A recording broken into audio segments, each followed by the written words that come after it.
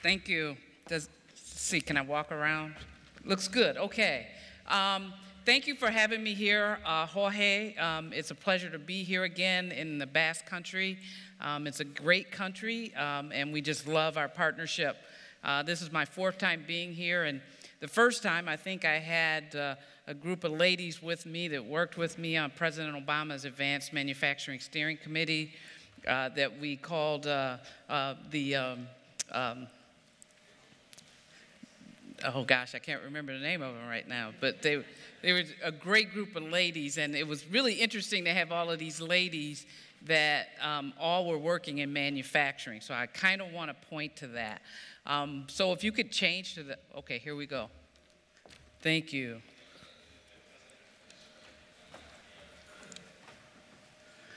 So I want to tell you a little bit about my story first, and then we'll get to kind of the end of the story with the two pictures here. So I am a product of the American Community College, and I kind of want to help you understand what that means, because in the United States, a community college is a little bit different than a vocational school or a PT school here in Europe. So the community college. Can you hear me now? Sounds like Verizon. Okay, so I want to tell you a story about me because I'm a product of the American Community College, and it'll be important for you to understand. So I am not someone that graduated high school, the American high school general education system, and go on to a university. I didn't do that. I went to General Motors, and I actually built cars. I worked on the production line. I assembled gas tanks. I assembled and disassembled motors, engines to cars. And I saw the rise and the fall of General Motors. And I married my husband. We grew up together, but we were kids, and we went into GM together, and we got married, and we started having children. And things changed for GM, as you all know. They started going broke, and then I would get laid off, and then my husband would get laid off, and we sat at the American dinner table and we said, can we do this? Can we retire from GM? And maybe somebody has to go back to school. And so we did like most people would do. My husband, Jeff, he stayed and he worked. And I went to an American community college. Went to Lansing Community College in Lansing, Michigan. And I decided, what can I do with myself? I work at GM, what do I study? And so I said, okay, I like to draw things. I was an artist in high school. So I went into industrial drafting. And so I ended up, as I got more and more educated, designing machines for the auto industry. Doesn't sound like a girl, huh? But it worked out pretty good. And so my faculty and the administration at Lansing Community College, they watched me and they said, wow, she's pretty good. So they hired me as a student employee, and I went all the way from a student employee to a person that was appointed to the administration to build a new campus for General Motors. Okay? So all things are possible in the American community college system. Community colleges are considered higher ed. That's what's different maybe a little bit from what I was hearing from the European Union yesterday. So we're all in higher ed. So how do you know a community college from a college? Because you could have a 4-year elite liberal arts school be called a college, and then you could have a community college. It'll have the name community in it.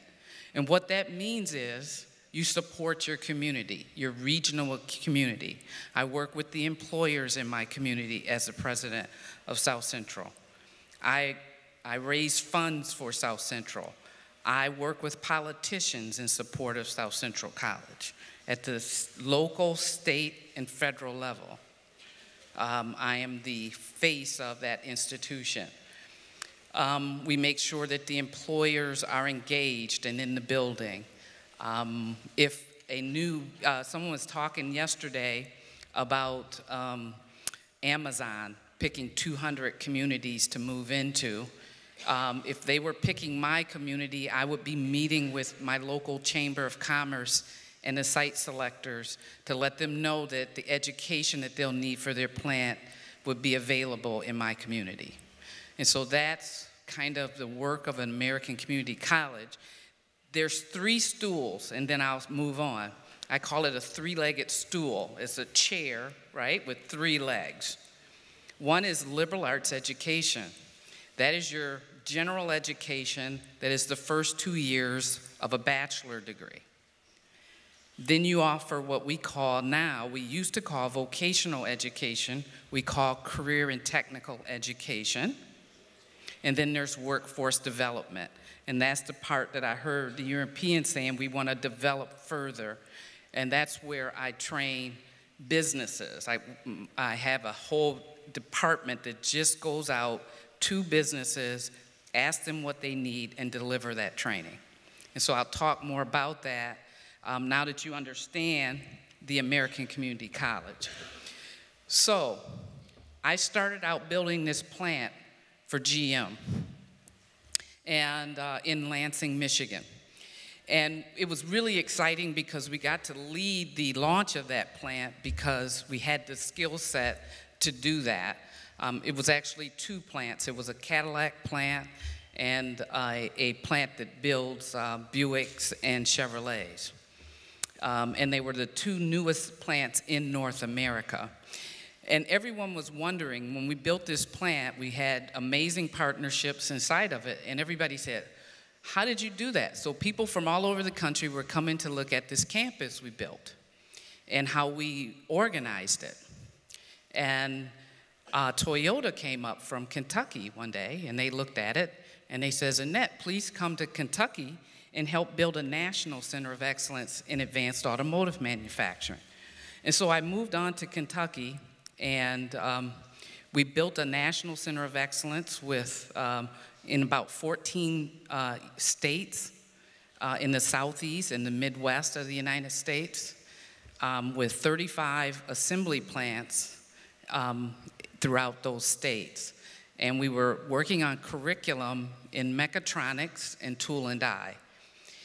And that center of excellence got a lot of attention. I was invited by Hillary Clinton to go to India, China, Germany, and other places, and I had never dreamed that I'd ever do that, let alone one day someone called and said, hey, are you interested in a president in Minnesota? And so I said, well, I don't know if I'm ready for that, and off I went as president of South Central College. And about 3 months in, well, let me back up just a moment. While I was in Kentucky, I got to take that first picture on the left. President Obama was coming through Ohio on a campaign. He's at a high school in Lima, Ohio. And I was working with a Chrysler plant in Ohio. And if you remember, if you watch our politics, hopefully you haven't watched them lately, Mitt Romney was running against him, and Mitt Romney said that this Chrysler plant was going to close, and I was working with the workers at Chrysler, and it was not true. And so he came there, and the guys at Chrysler told me, we're going to get Obama, and I says, if you do, you got to get me in. And so they got me in. And I was in the front row. And so as I was in the front row, he always comes off the stage and he walks around, and the Secret Services are all around him, these guys that protect him. And they're pushing the cameras down. You can't take a picture of him. He puts his hands out and you can touch his hands. And so he put one hand out and I grabbed it. And then he put the other hand out, and my husband's right here. He put this on this side, and I grabbed that one too. And then Obama laughed at me. And my husband grabbed his wrist. I said, Jeff, you're going to get killed. you know. And so I just kind of wanted to tell you that because that was the first time I saw him. And Ohio is always the place that they're all at the last minute because they say as Ohio goes, so goes the United States. And so as we're headed home, here comes Mitt Romney's motorcade coming the other direction. But that was the first time I met him. And then on the right, I'm outside the White House after our last meeting on his committee. And they took our cameras inside, and so that was the only picture I could get. But I did get to spend about 90 minutes with the president, and it was wonderful, as you could imagine. So I then learned how to do this. When Obama comes to town, how do I get a picture? And I changed this PowerPoint last night because I wanted you guys to see. The first speaker showed everybody trying to take a selfie with Hillary Clinton. So here you go. Whoops.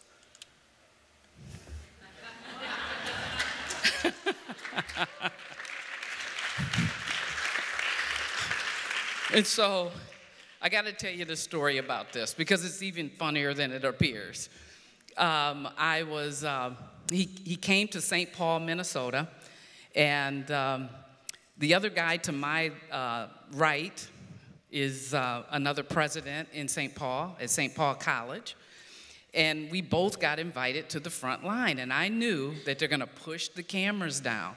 So I told someone, take my phone, and when he comes around, take my picture and I'll turn around. And that's what happened. So, you know, I just wanted to trump that other, oh, that's a bad word. I just wanted to kind of address that other selfie with Hillary.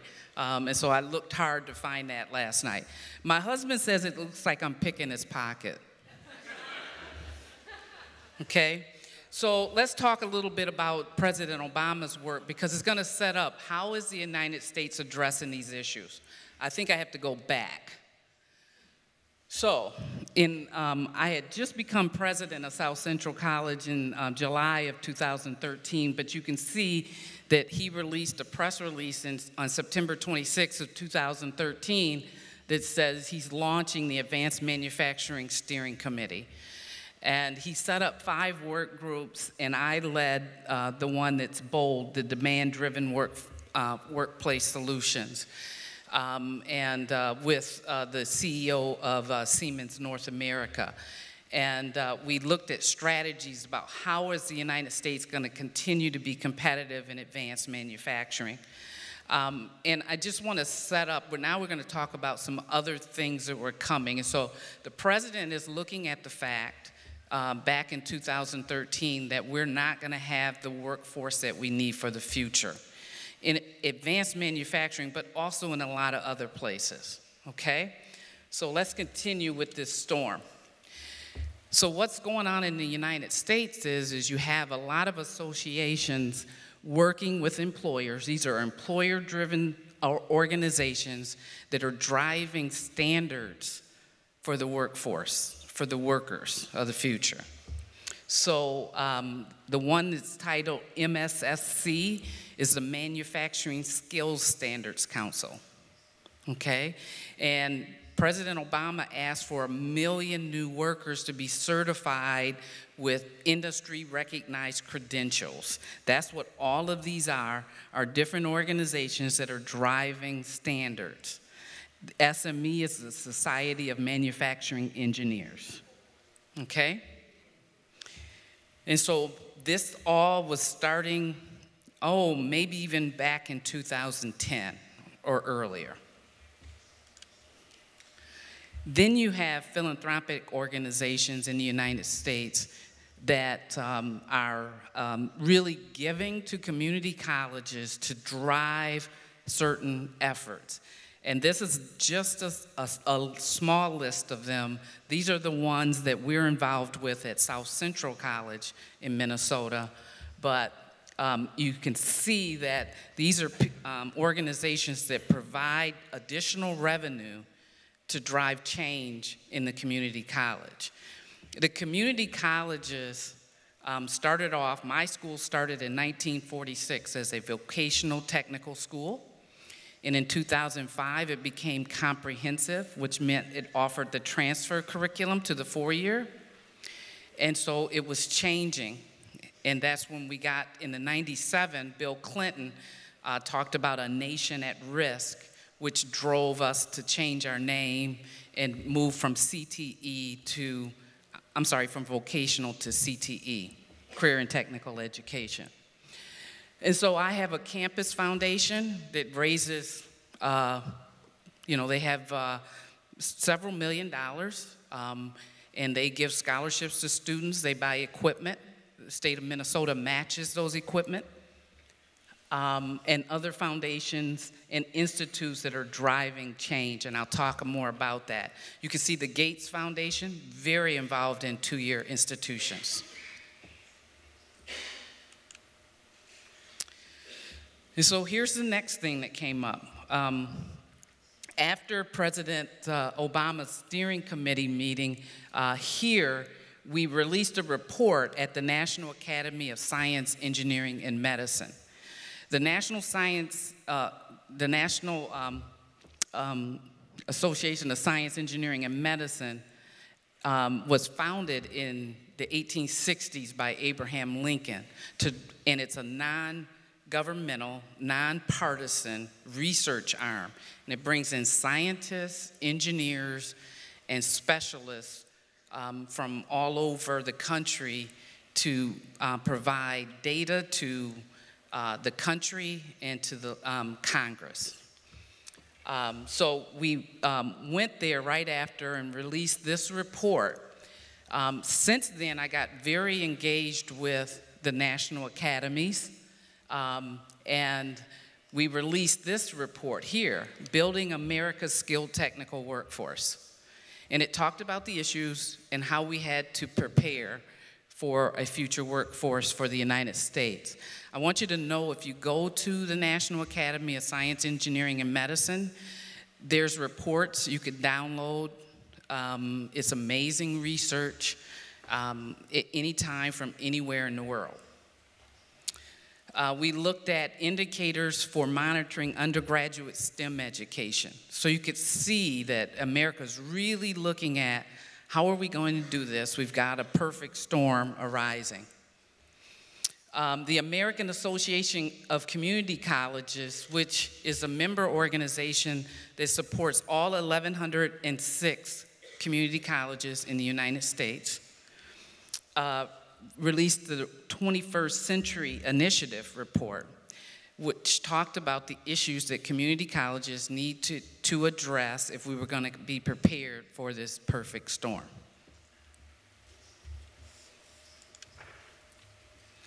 So, the last report that I've been involved with the National Academies is the National Academy of Engineering Study of Workforce Adaptability. So you call it Industry 4.0, and we're calling it the adaptability of our workforce. And I want to talk a little bit about that. It's 3 things that we think were important from this report. And it's important to know that when they set up these committees, we had social scientists on it with amazing education and background.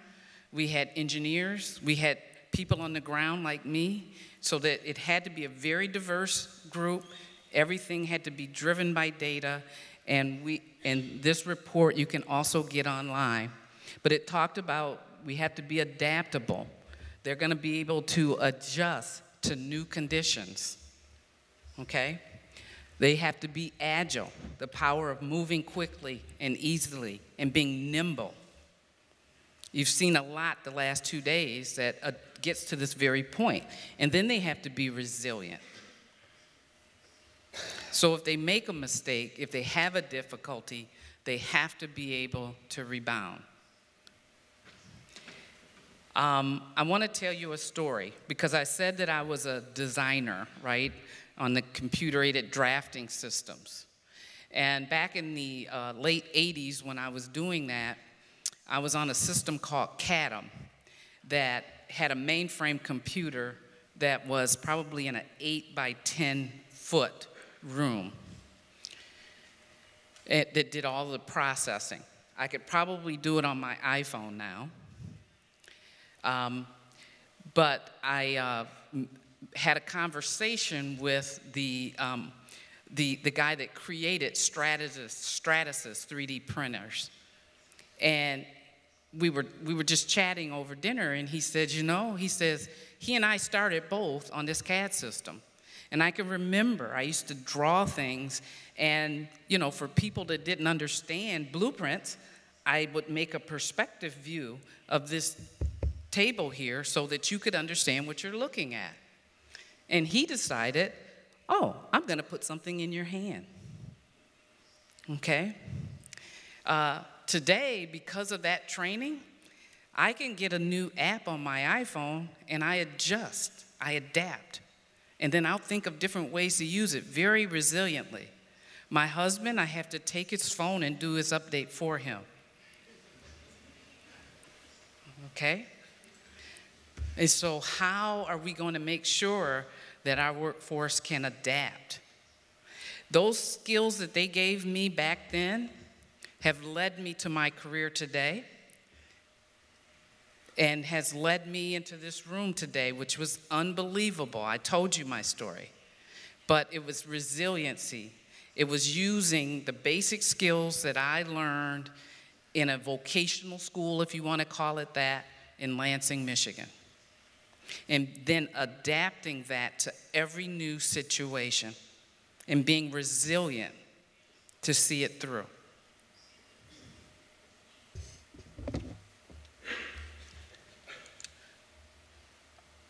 So what are community colleges doing? I'm going to take a high-level view nationally and then go down to Minnesota and then to South Central College and apply it. So we're talking about career and guided pathways. Our students, because we're open access, they come into the community college, and if they're going, they say, most of them say, I'm going to transfer to Minnesota State University, and I want a 4-year degree.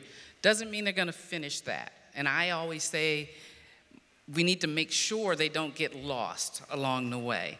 So let's give them pathways to follow so that they know when they come in the door, we don't lose them and they're following their path. We had to look at developmental education redesign. I heard the EU yesterday talk about people that are illiterate. The American Community College is open access. Anybody can come to our doors and we will take them in. And sometimes they have not learned much in high school, and we have to help them. And so that's what we call developmental education. And we are looking at strategies about how do we help them get to college level work so that they can get a skill and get a job. Industry recognized credentials, I won't spend a lot of time on that. Credit for prior learning. And it doesn't matter where the learning happened. If it happened on the job and you can assess that, give them credit. Why should they take another course? Work-based learning and apprenticeships. We're learning from you. Innovative learning platforms, I'm going to talk about that. Plus Connect, I have an example a little later that I'll show you. And then non-credit to credit pathways. And what I mean by that is, as I mentioned, the three-legged stool of the American Community College, where we go out into employers and we offer training to their workforce. Well, that's non-credit. And through credit for prior learning, if we know that someone else taught them, give them that credit and allow them to move on. And so I'm going to go a little more in depth to those strategies when I get down to my campus. So we look at how do we redesign education to support students. And so in 2000, community colleges were taking huge heat, a lot of heat from the federal government and from state governments, because we had so many people coming into our institutions because it's open door, that are not ready to learn. And so how do we help more students be successful? We had to redesign that. And so it became the completion agenda. It's what you'll hear a lot of American administrators in higher ed talk about, the completion agenda. And only community college, the most elite, so-called elite learners go to the universities. We take everybody. So we were getting the heat, and we were the only ones to really say we got to reinvent ourselves and support a success agenda. And that's where the guided pathways come from. So you're having pathways, you help them financially plan because they're paying part of their tuition in the United States, credit for prior learning. You're seeing all of this. This is an organization called Achieving the Dream, and I got a couple schools here that are Achieving the Dream schools. The really good schools in the United States have been involved with Achieving the Dream for some time now, and they're called LEAD schools, and they're closing the gap of the people that come into their doors and can't get out.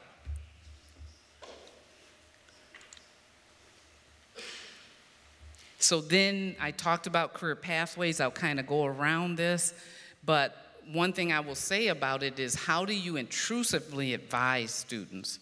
You can't just let them come in. You got to have advisors that are following them and say, hey, Annette, you didn't take this course. You need to take this course. Okay? So a little bit about Minnesota State.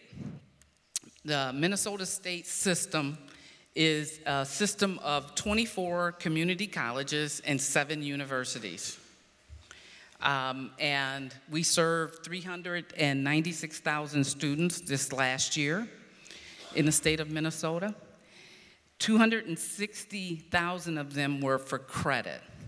So think of the 18 to 22-year-old or the 16 to 20-year-old that's coming in to a VET school.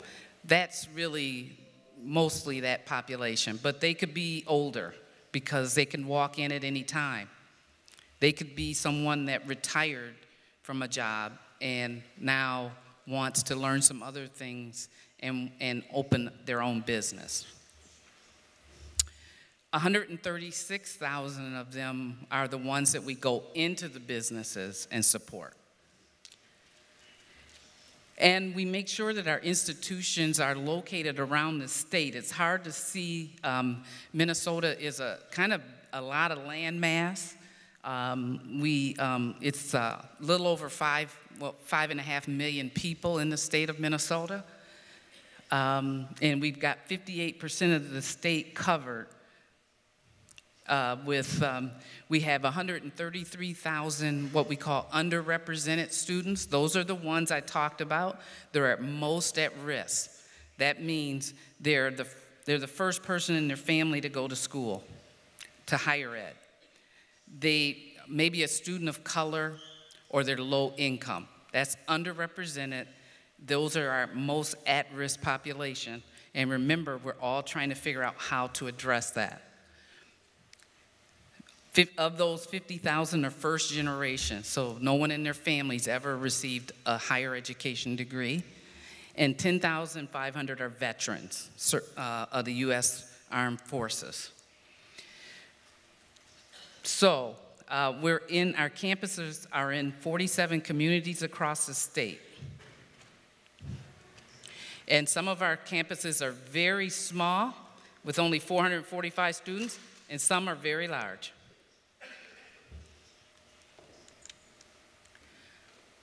So we also have centers of excellence that in the areas of agriculture. Minnesota is a breadbasket, massive farms in the south where my campus is.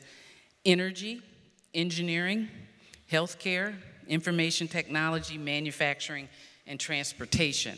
And those centers of excellence are appointed at one college. I am a agriculture center of excellence, and we support other schools. And so I support all of the other colleges in southern Minnesota to make sure they're looking at the greatest tools, what's going on in agriculture, what do we need to address throughout the state of Minnesota. So here's South Central College. For credit, the students that are coming to get a degree, 5,000. Their average age is 29.1. So you can see it's very different. A student could come to my school and be in class with someone that's 16, someone that's 30, someone that's 60 in the same classroom. Okay? Because they work, some part-time, some full-time. I wanted you to see that farm business management is kind of like entrepreneurship. We help farmers, and my college supports 585 farms throughout southern Minnesota. And we do everything from their books. We tell them what their yield's going to be for their crop, what their estimates are going to be, etc. We also support we've got a lot of sustainable farming going on, like aquaponics and different things like that going on. But my corporate training, the stuff I do with businesses, I want to point out, is 2.5 times the students that walk in for a degree. Okay? I served 778 businesses last year for a total of 220,000 hours. So that gives you a different picture of what we call the multiple missions. And that's the 2017 numbers.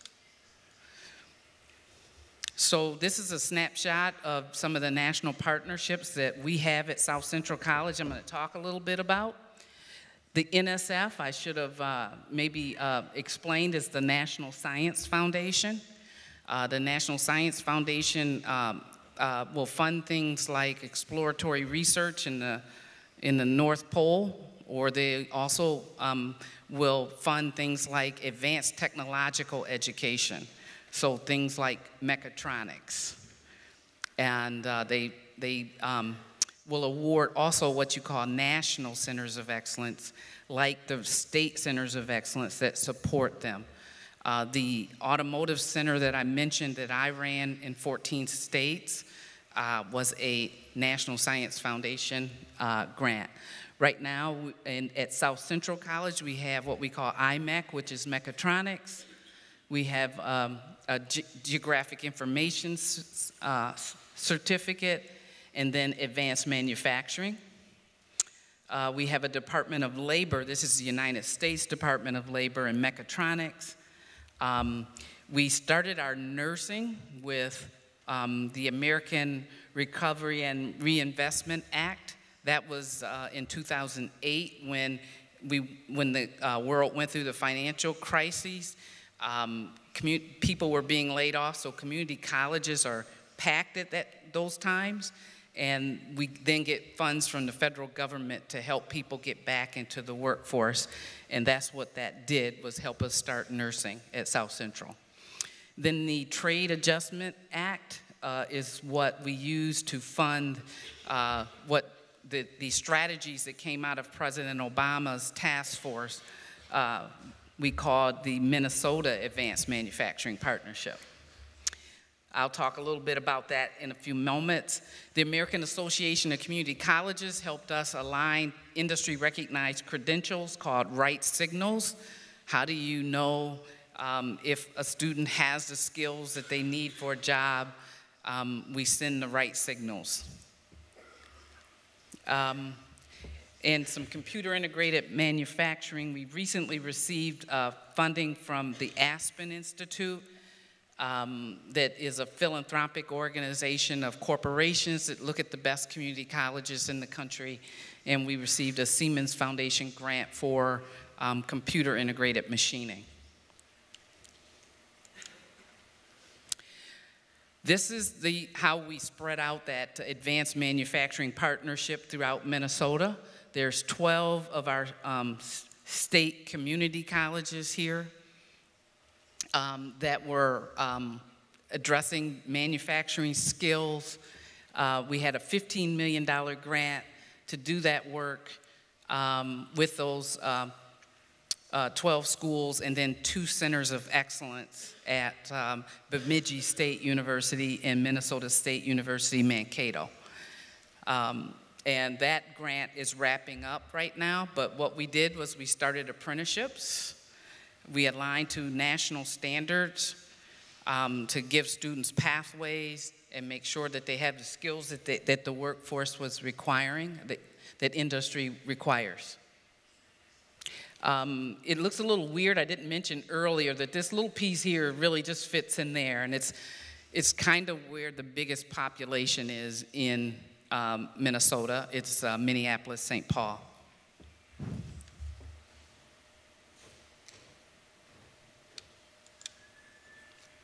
Here's a look at what industry recognized credentials could look like in a community college using a career pathway model. It starts with adults here that will test and take, if they don't need this, if they do not need this content here, they can test out of it through credit for prior learning, but it's stackable credentials with different entry and exit points. It's important to know that they could just go out if they're just gonna be, let's say this is machining, and they only need to be an operator and they don't need advanced skills, they would get certified or credentialed here and stop out, but they could come back in at any point, complete this. They can decide that I wanna continue on and go to the university in engineering, supervision, or design.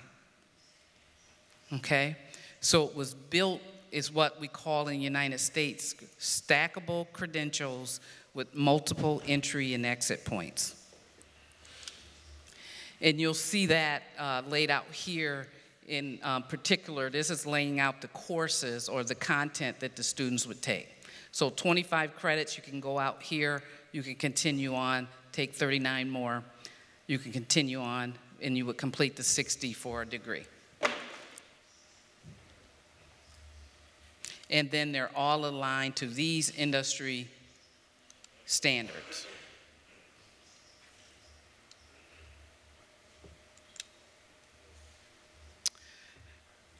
Then we went into right signals. We started with manufacturing when I got to South Central, when this was a new thing for them. And then they really gravitated toward it. And so then we said, okay, let's take some more programs that direction. And we went with heating, ventilation, and air conditioning, and then auto body and collision repair. And so now the college is beginning to understand, okay, we need to align to credentialing. We need to have multiple entry and exit points. Students should be able to transfer to the university if they so desire. So now it's really gravitating, and people are gravitating towards it. So the next step is, how do you recognize credit for prior learning? Okay?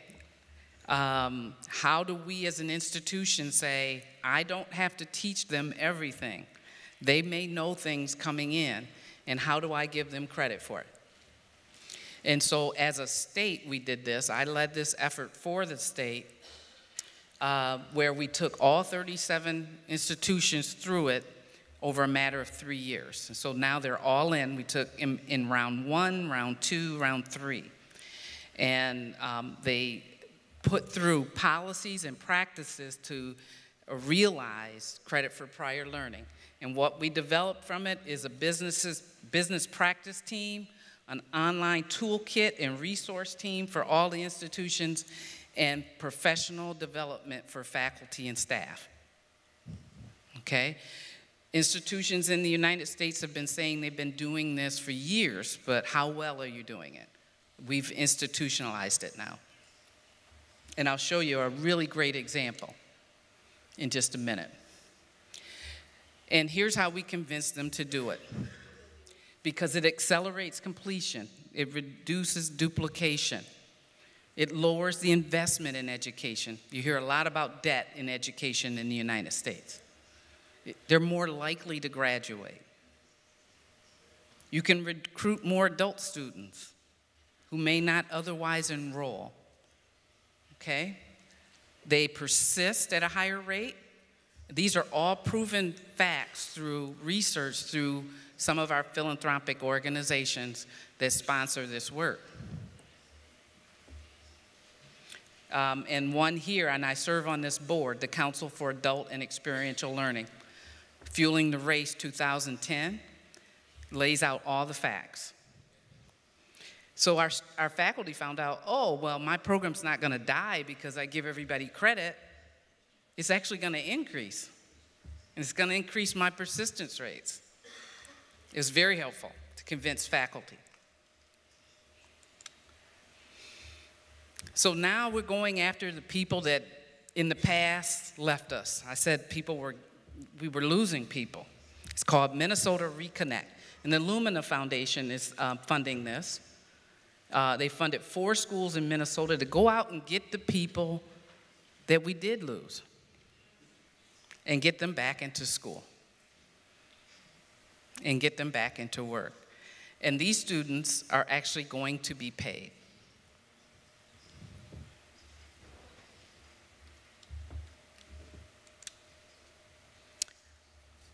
So then the next strategy, everybody in the United States love our veterans, okay?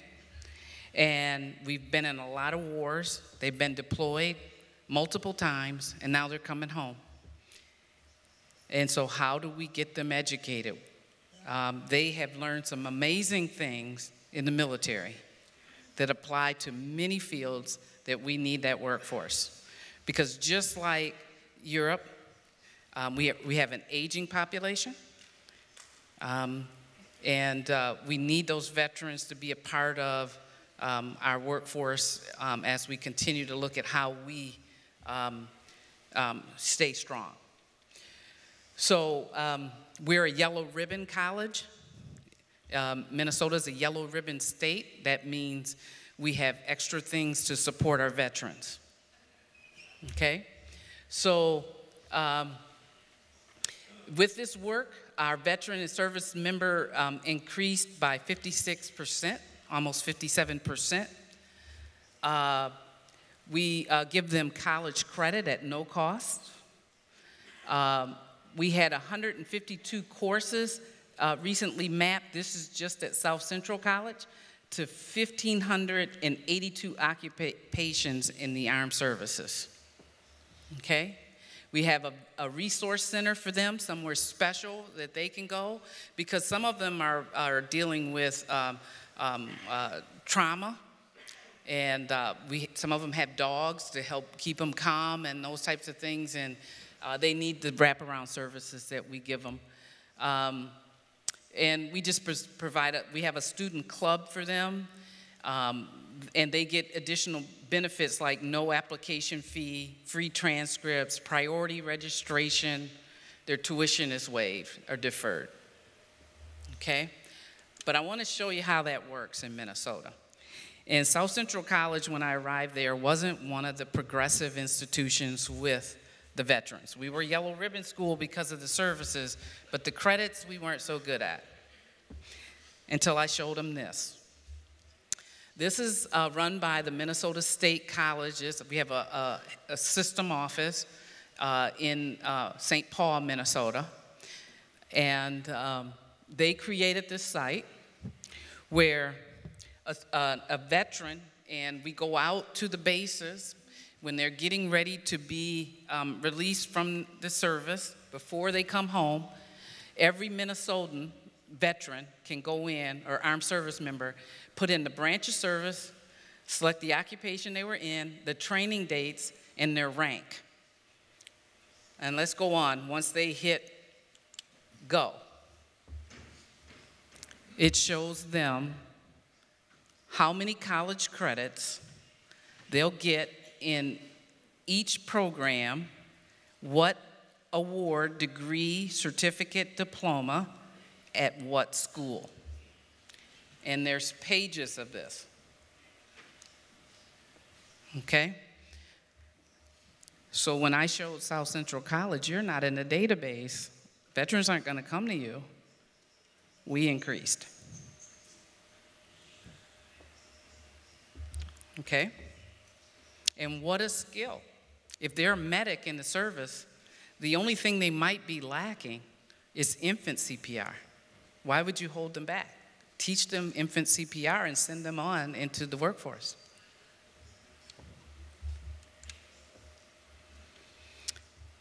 We also support our veterans in agriculture.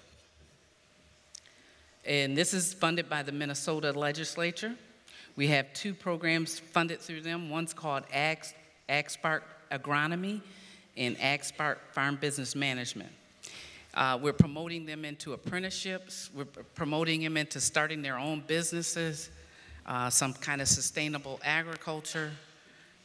We have a greenhouse now for them to go out and, you know, just kind of relax and plant and, you know, maybe pull a couple of weeds, whatever they need to do out there.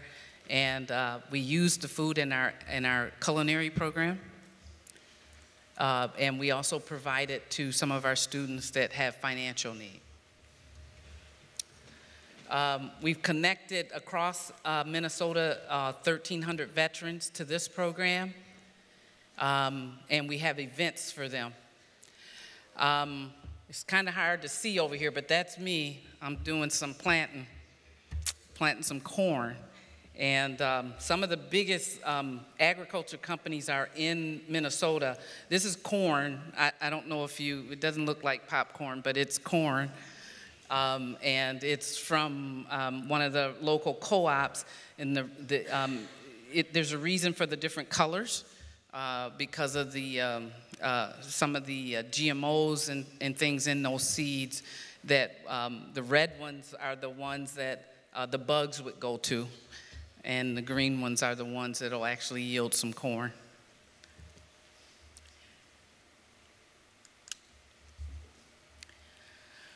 So I want to talk a little bit about apprenticeship, and this is an area that we've learned a lot from Europe.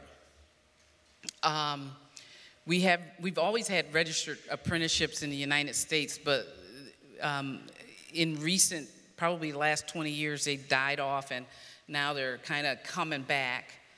They're administered or they're given their journeyman's card through the U.S. Department of Labor.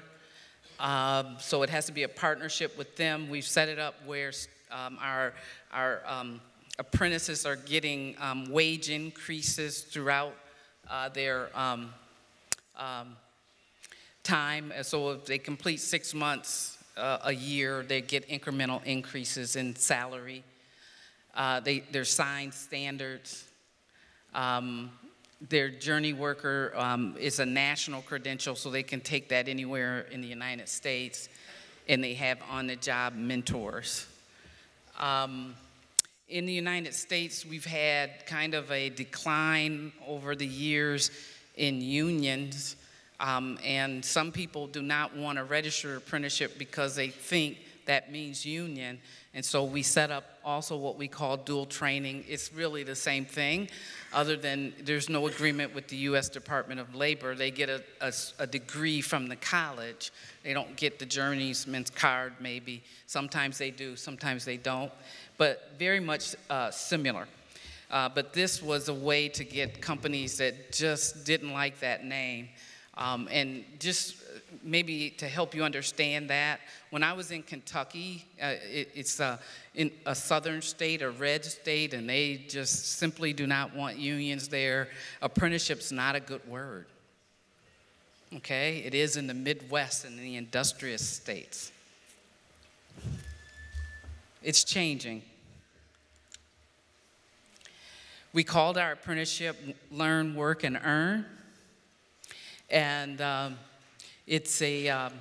we also do it non-credit. So some employers are just having their employees go through that. And so in the funding streams here is coming from the Minnesota Department of Labor. We have what we call a pipeline project. That's where the state government pays the company for the mentor, and they get a tax break. And so that's really growing in Minnesota because of that. But here's what I wanted to spend a little more time talking about. Am I going too long? Okay, I'm gonna wrap it up. 4 minutes. Okay. The latest thing we created is telepresence. So we're doing apprenticeships via telepresence. And we're doing it across the state. So it's live instruction. That's a virtual classroom, and they could be 1 to 3 hours in length. And it's run throughout the Minnesota state system. South Central College is leading it, but it's, we work with our other colleges and universities. And I want to show you, because this is what it looks like. It's more realistic. And what we're doing is you could be in a, you could be at work, is the way we're setting it up with employers. And they have a breakout room, and all they need is a computer.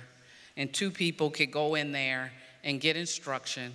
And they might be 2 people in 20 businesses around the state in there at the same time. And it's made it workable for the employers. The students in the classes really enjoy it because they're not just learning from their own workplace, they're learning from other employers as well. And so this is growing, and because of the way we offer it, it's very affordable. It's like $99 a class. And so we're doing this with what we call incumbent workers. These are people that are already working. We're doing it with people that are unemployed in workforce centers, and then other people that are pursuing the degrees. And so I hope you enjoyed this. I do want to come back to the things that I said was important and show you a video that really struck me a couple of months ago. And then that'll be the end of my presentation, so I'll head off the stage as that video's playing. So if you could start the video. 60 Minutes Overtime. The Media Lab started in the 1980s as an attempt to merge computers and the arts. This is at MIT. But it has grown explosively, and now today, more than 200 graduate students are bringing their craziest ideas to this place and are given free rein to try to engineer them. There are no rules at the Media Lab. Whatever you can envision pretty much falls under the guidelines of what the MIT Media Lab does. I first heard about this story when a great young producer named Katie Kurtzstadt came to my office and said, "You won't believe this thing that I found up in Boston at MIT." And I had frankly never heard of it. You look at the things that they accomplished there back in the 1980s, step-by-step driving instructions, developing a purpose for the touch screen. I was dying to get in there with Katie and see what they're coming up with for the next generation. What's the largest city in Bulgaria, and what is the population? Arnav Kapoor is a student. He's 23 years old from India. It's really exciting what he's working on. Sophia, 1.21 million. That is correct. This is a device that you put on, and it intercepts the electrical signals that your brain is sending to your vocal cords and sends that to a computer. And he gets the answer right in his ear through vibrations. You could be an expert in any subject. Mm-hmm. You have the entire internet in your head. That's the idea. What else should we do besides that? So Scott gets done interviewing Arnav, and we decided to have a little fun. So are you telling me that you can order food without lifting a finger or saying anything? Let's do it, yeah. We want to order it. Surprise me. And he says, it's asking, what kind of toppings do you want? Want a cheese pizza? Pepperoni? Let's do some pepperoni pizza. Can it do pepperoni? Let's try. Let's try.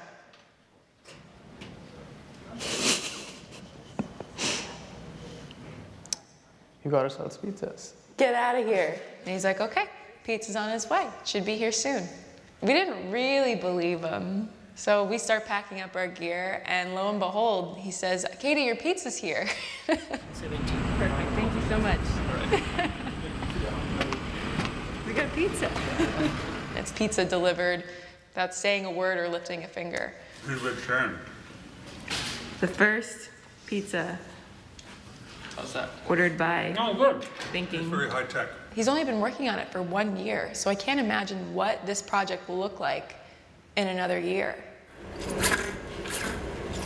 I was in a prosthetics lab where they're working on creating new limbs out of nuts and bolts and connecting them to the nerves and connecting them to the muscles to make them work. It's fascinating stuff. You feel directly connected, huh? Yeah, when I fire a muscle really fast, it makes its full sweep.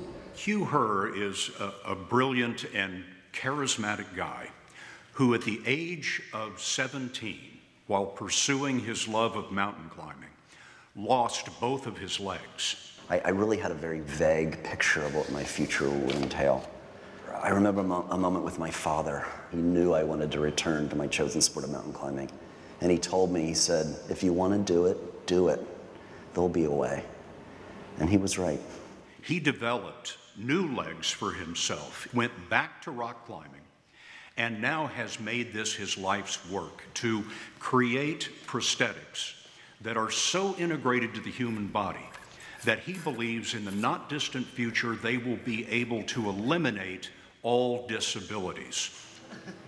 Hugh Herr and his lab have developed many exoskeletons. The new one that they're working on, we decided to put Scott Pelley in. So this is a foot-ankle exoskeleton, and we're basically going to apply virtual muscles on the outside of your body. Our vision is that humans will wear crazy exoskeletal structures that will power walking and running and jumping. Able-bodied people will use these. Right. Why? Because legs are wonderful. I mean, there's a reason nature has given us legs, but we're not very efficient. Most of us, when we run, we breathe very hard. So exoskeletons can make it very easy to move, to run, and also with less stress in the body. Ready? Mm-hmm. Okay. Go. The feeling of the exoskeleton that I was wearing is a little bit hard to describe. It's almost like something is kicking me in the heels. Mm-hmm. Yep. You feel more? A lot more. The arms behind him are the artificial calf muscle. It's a boost of power in his calves, and it makes you feel a lot stronger. Because it's really now lifting my heels like my calf would, but my calf's not doing very much. They hope to make this autonomous, so there's not all the wires and it's not hooked up to a computer. It's just propelling my feet forward, left, right. They're going faster, if you will, than I am mentally. Oh, that's remarkable. Wow. Oh, that's a kick in the heels. Yeah.